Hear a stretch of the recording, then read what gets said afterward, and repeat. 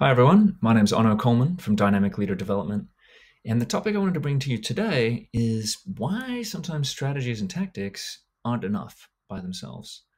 And just to clarify at the outset here, I'm not talking about business strategy or marketing strategy or demographic, geographic strategy. I'm talking about behavioral strategy. In the business of helping leaders become better leaders, teammates become better teammates, managers become better managers.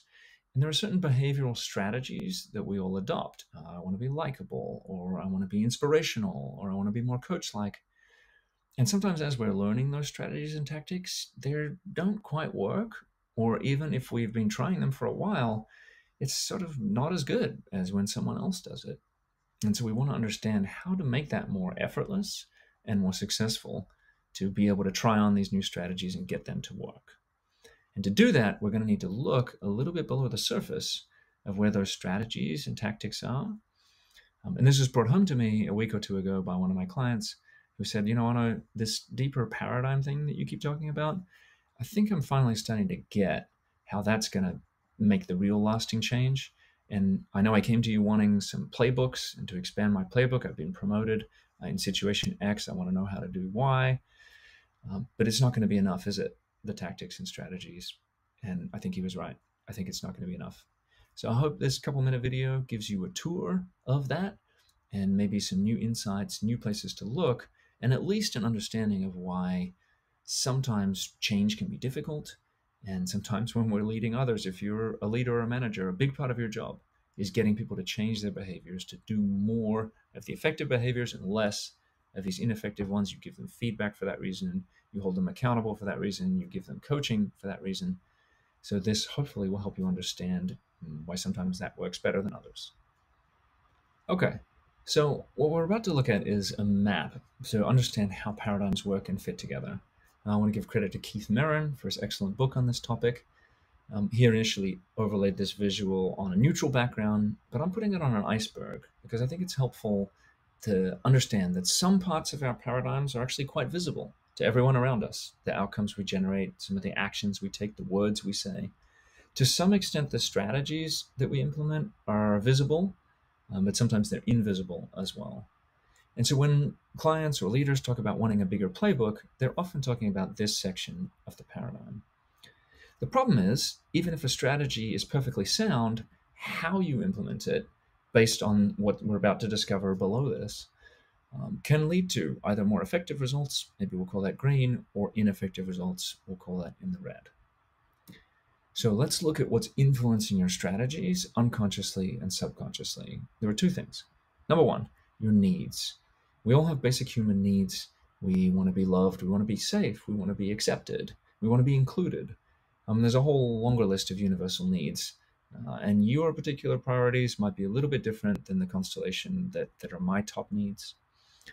But we all have needs. We develop strategies then to get those needs met.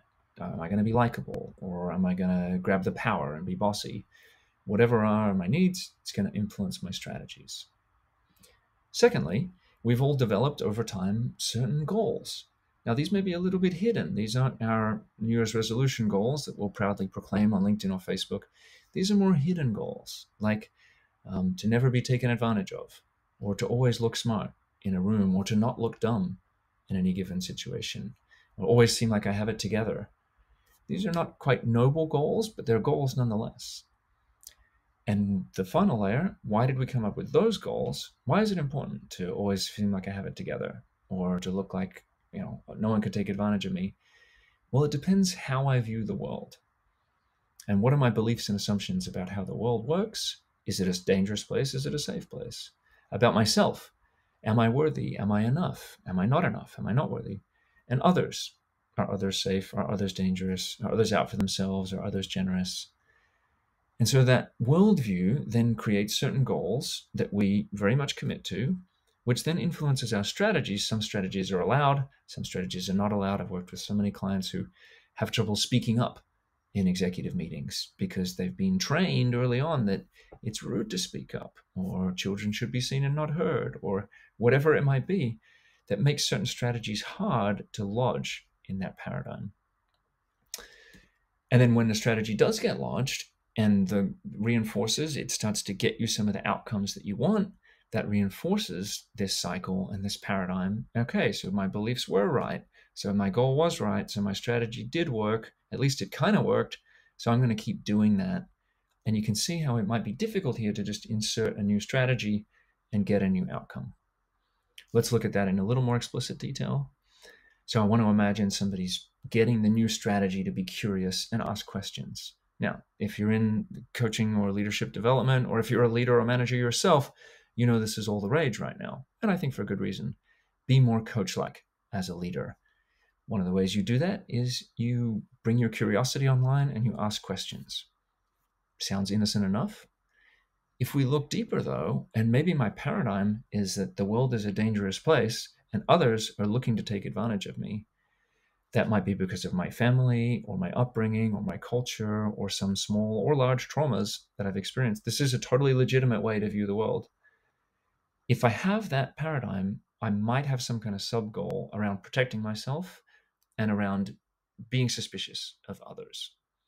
Now, imagine this neutral strategy being dropped into this paradigm, and it's probably not going to be neutral for long. And then when I'm having this accountability or feedback or coaching conversation with one of my people, it might not feel very much like coaching.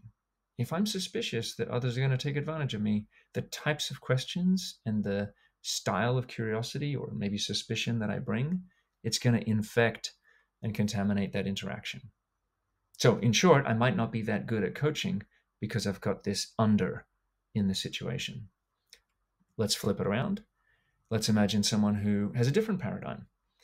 Whether they've had a good life or an easy life or a hard life doesn't necessarily matter. The point is, in this moment, their belief is, look, generally things are going to work out. And most people are honestly trying. They're trying their best. We all have our damage. We all have our crosses to bear. But people are trying. So therefore, I might have a sub-goal where I want to help others grow and improve. If everything's going to work out anyway and people are generally trying, it's going to lift all boats if I can help someone else improve their performance. So now enter the strategy of being curious and asking questions.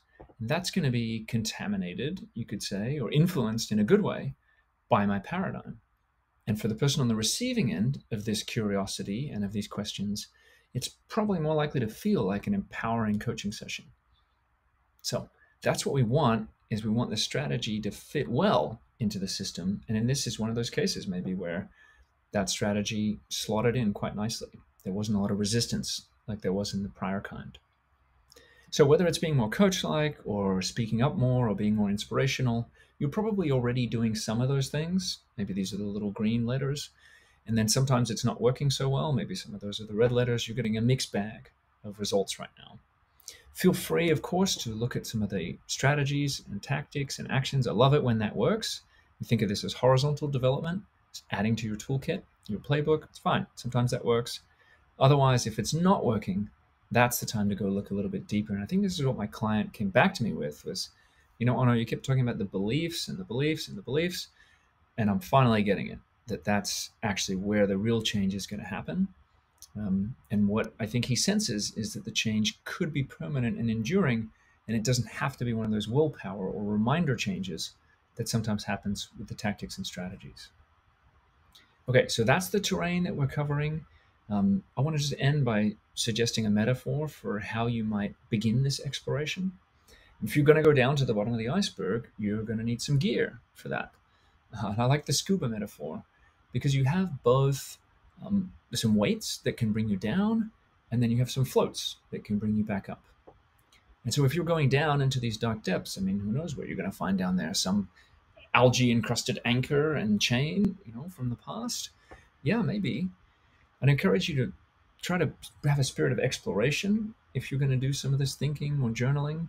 Maybe I should add the disclaimer, don't try this at home, because it is good to have some guide and guidance.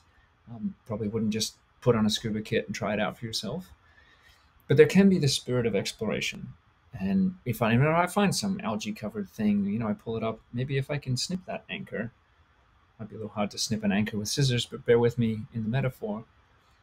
That can actually produce a lasting feeling of relief and of ease in the way that I move forward in the world. So if you're hot to trot on this and this is resonating and striking a chord, you could be in luck. We actually have a pilot coming up for a workshop, 2-day intensive. So reach out to me if you want to be a part of that. Otherwise, if you're someone who is in the business of behavior change, and if you're a leader or manager, this is actually a big part of your job to help usher people towards the more effective behaviors. That's why you have feedback conversations and coaching conversations and accountability conversations. Maybe now you have a sense of if some of the strategies and tactics that you're coming up with together aren't quite working, maybe there's a deeper layer that needs to be uncovered. So thanks for watching. I hope that was helpful to you and maybe give you some new perspectives and insights. Reach out if you want to talk about this more or learn more. And until then, take care. All the best.